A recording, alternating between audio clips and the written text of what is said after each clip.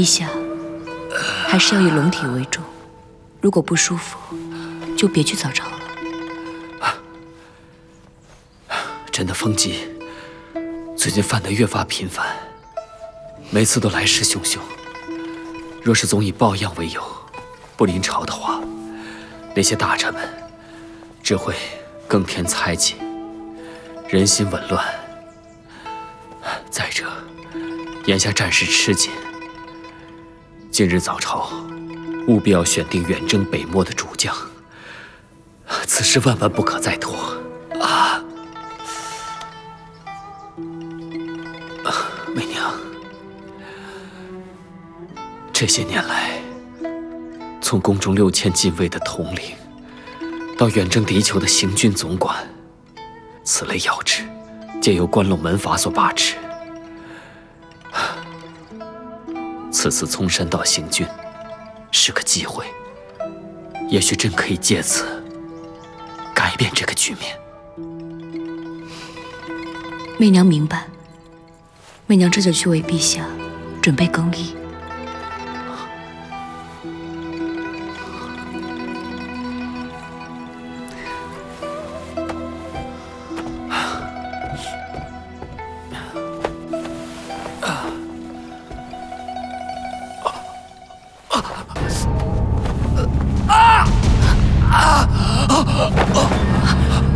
陛下，启禀娘娘，陛下脉象已恢复不浮不沉之境，龙体当无大碍。已经过去3日了，你们告诉我，陛下到底什么时候能醒过来？这个，这个你们也不知道，是吗？退下吧。谢娘娘。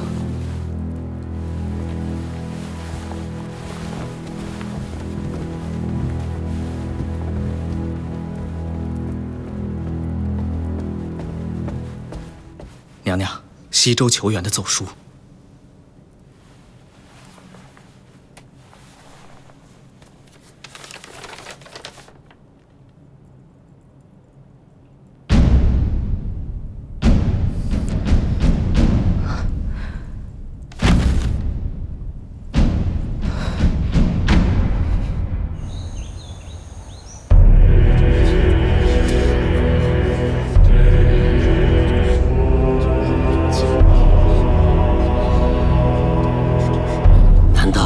陛下又染风寒，只怕染的不是风寒。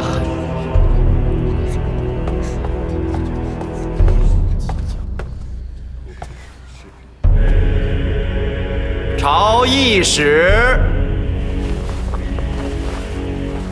吾皇万岁万岁万万岁！陛下口谕。今日早朝由皇后代为主持议事。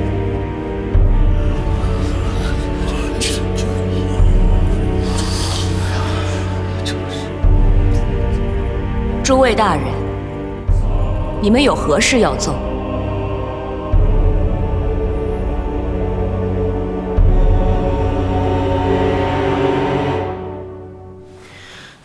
老臣有奏。好。长孙大人，有什么事你就说吧。既然陛下龙体欠安，老夫以为今日早朝就散了，待明日陛下身体康复之时，再上朝议政。娘娘，臣郭瑜也有事要奏。北漠首领阿史那赫鲁的叛军已经在西周边境一带几进几出了。臣以为大唐需尽快选出一位善战勇将，出任冲山道行军总管，率领大军讨伐这帮西夷蛮人。娘娘，娘娘，此等军政要事，事关重大，破敌人选不可草率。还需从长计议，以等陛下亲自定夺为好。韩大人应该知道，边关战事瞬息万变，10万火急，朝堂之上，礼法有序，绝不可违。此等国之大事，必须等陛下上朝钦定。皇后，退朝吧。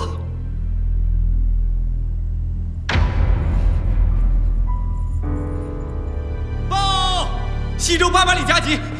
娘娘，西周800里加急！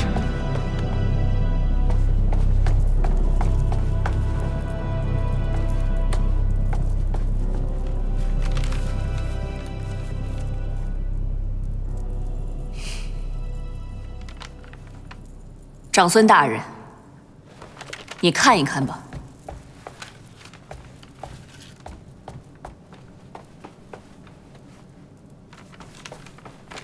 阿史那又败我唐军，连破数城，西周战火连天。诸位大人，居然还有什么闲空，在这儿跟本宫谈论什么礼法？诸位大人是想怎么样？难道是想等着那帮北漠人掠过了我大唐的子民？然后沿着葱山道逃回双河不成？就想让他们这么不战而胜？今日是陛下特令本宫来主持早朝，为的就是要选出葱山道行军大总管，带领我大唐将士讨伐阿史那贺鲁。诸位大人有何人选？尽可举荐。启禀娘娘。微臣举荐薛仁贵为主将，苏定方为副将。娘娘，薛仁贵资历尚浅，苏定方不过一寻常中郎将，二人怎能担此重任？臣举荐青州刺史刘仁贵刘大人，刘老将军戎马一生，百战百胜，定是最佳人选。只恐廉颇老矣。赵括年富力强，能用吗？韩大人此话分明是偷梁换柱。各位大人，确实各有各的道理。不过此次葱山道行军，确实是一场恶战。这刘将军虽然勇猛，但是年事确实已高，恐怕精力难免有所不济。不如将此次重任交由我大唐年轻的将领薛仁贵和苏定方，也是我大唐的2名猛将。陛下和本宫都相信，他们2人定当不负所托。娘娘，